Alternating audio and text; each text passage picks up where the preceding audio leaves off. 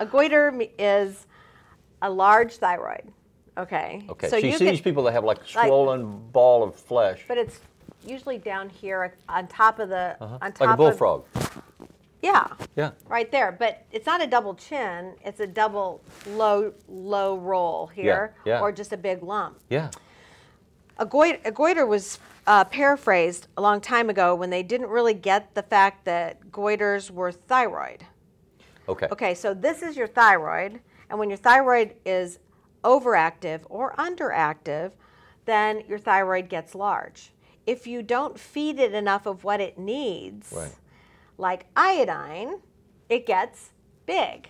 So any place in the world that used to be an ocean, okay, had kelp in water over it, has then iodine in the soil. But in the Midwest, all the way up through Canada, all the way down to Texas and Louisiana, I guess you could call that the South, but in the Midwest, we don't have iodine in our soil or our water. So we're iodine deprived. If we did blood tests on everyone, we would find that we all have low iodine. Okay. It's almost something you can assume in our area because there was no inland ocean here. Right. So we did get a scraping from the different ice ages and stuff. We got that, but that wasn't saltwater. Wasn't saltwater. Yeah. So I grew up in central Arkansas, which is right where the curve was for the Gulf of Mexico coming north. Right, in the old. So part of some Arkansans have it and some don't. That's right. I remember my favorite thing when I was a kid was taking the World Book and using those transparencies and seeing where the overlays. Ocean was and where it wasn't and who. But they didn't have a goiter overlay. Well, you're right. Yeah. No, but so it's a real issue. So the goiter means either that your thyroid, for one reason or another, is not functioning, but the most common reason is that you don't have enough iodine in your diet. So we used to supplement in salt, but there's iodized salt, like Morton salt, but it's not an iodine form that we can readily use. Okay. So we don't eat much salt. And if you eat sea salt, you get a little, but not enough. Okay. So it's very hard to get enough iodine in your diet. So we supplement. Now, yeah, because I'm not supposed to have salt because of a blood pressure issue. Right. We tell everybody no stay away from salt, stay away from caffeine, stay away from and so we now don't have iodine. And we used to put iodine in our, we enriched our flour. Okay. And it was in flour. Now we're telling people not to eat flour or wheat, but we don't enrich it always either. So all of the methods of replacing iodine are methods that don't apply to us nowadays, and those of us who live in this area are having more and more thyroid disease, and part of it has to do with needing iodine. Now, it doesn't mean everybody who has low thyroid just needs some iodine. If you have low thyroid and you have all the symptoms of it, you need iodine and your thyroid medication because they work together. So is that iodine and iodide? Yes, iodine and iodide is the form that you can absorb. And there's one particular formulation called iodoral. It's inexpensive. Iodoral. It's inexpensive. It comes in 12.5 milligrams. So we usually give 1 or 2 of those to, depending on how low the iodine level is, to supplement. But most of us should take about 6 months of double dose just to get our stores built back up and then maintain it with the 12.5 daily. So because in today's commercial world, so many of our fruits and vegetables are imported from other places. If your fresh foods are coming from places like Argentina or Chile or Florida, does that compensate for the problem? You would think it would, but it doesn't. It's just not enough. It's not enough. And it's not in our water. And then we do something else to our water. Where you would normally have iodine from the ground, in groundwater, we actually put in chlorine and fluoride, into our water. Fluoride for our teeth, chlorine to kill all the bacteria. Well, those are 2 chemicals, and they're chemicals, they're not nutrients, that kick iodine off of our thyroid molecule. Wow. They take the place of it. They act as a heavy metal. they prevent the iodine that we do take from getting onto the thyroid molecule. So they take the place and they do nothing. They just prevent the activity of the thyroid. So those are two things we do to protect ourselves, and there's always a reaction. The reaction Right. is we're making our It's a iodine. constant chemistry set. It is. So Yeah. if you're going to have that in your life to protect your teeth and keep your water clean, then you've got to add more iodine So should and you take your overwhelm it. Iodorol with a glass of wine? You should have I'm trying to find another reason to have a glass of wine. Yeah, well, that would work. No, But that's why they always drank wine in the Bible, because the water wasn't good. Right. I mean, Yeah. it got rid of the bacteria. So, so basically, what you should do is get a water filter, like a reverse osmosis or a charcoal filter, and it gets all that out.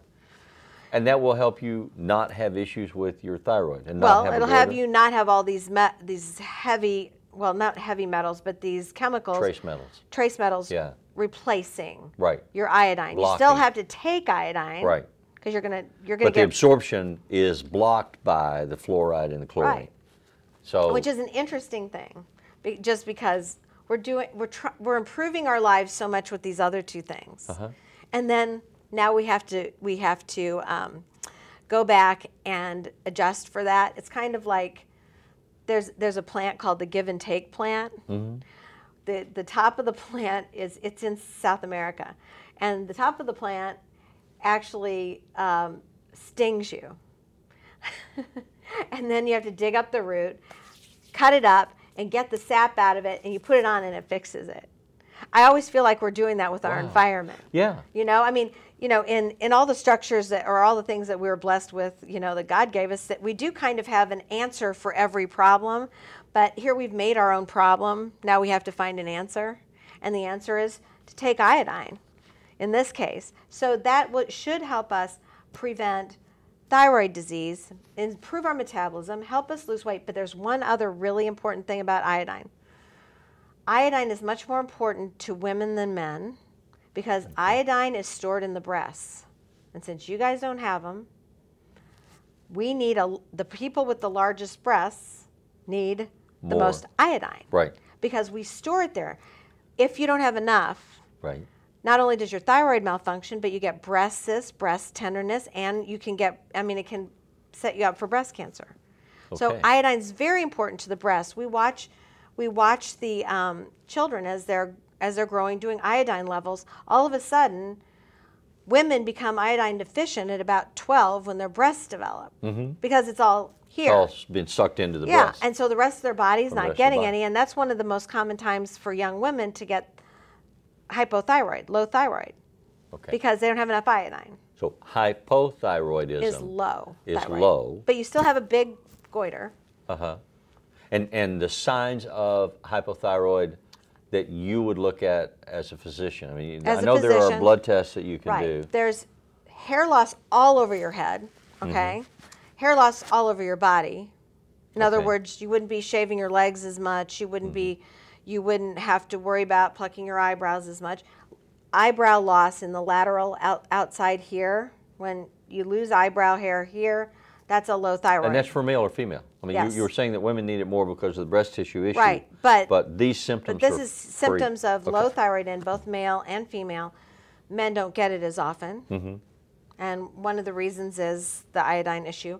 Now, other things that you can see with thyroid disease is you can see if you stick your tongue out, tooth marks all around the outside of your tongue because your tongue swells.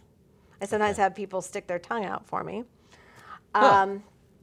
Is that weight gain, exhaustion, fatigue, depression, high cholesterol, slow movement of the intestines, swelling all over swelling, like hands, feet, legs, just swelling around the face, big swelling around here and swelling above your eyes.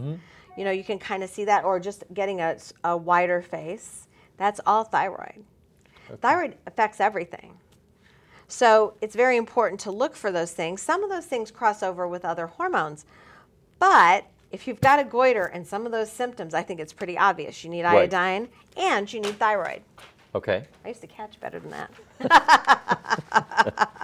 So what's the difference when you say iodine and thyroid? The iodine complements something that comes out of the thyroid? The iodine activates the thyroid.